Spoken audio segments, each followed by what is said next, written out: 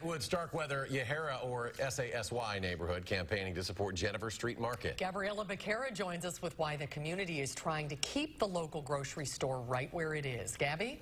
Jenifer Street Market rents space from Shep's Ice Cream, a business that filed for receivership, an alternative to bankruptcy. But now neighbors are raising money to support the grocers because they say this store is essential to the neighborhood.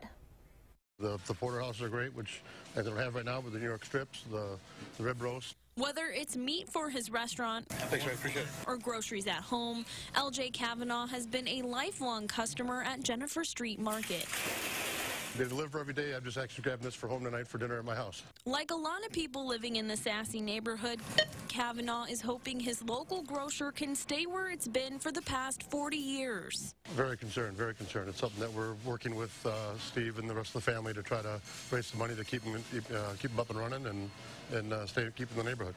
That's why the SASY Business Development Association started a campaign to help support the owner's bid to buy the property. Plan A is to hopefully be able to go to this bidding process and end up as the owners of the property.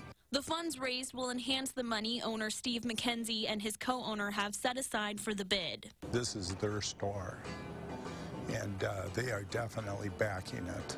And in return, the community is hoping to keep the store on the corner of Jenifer and Division. We're really looking to keep a cornerstone community business where it is, and the ability to just walk a block away and go pick up some groceries or get morning coffee on a Sunday and bump into your neighbors is something indispensable to a lot of us.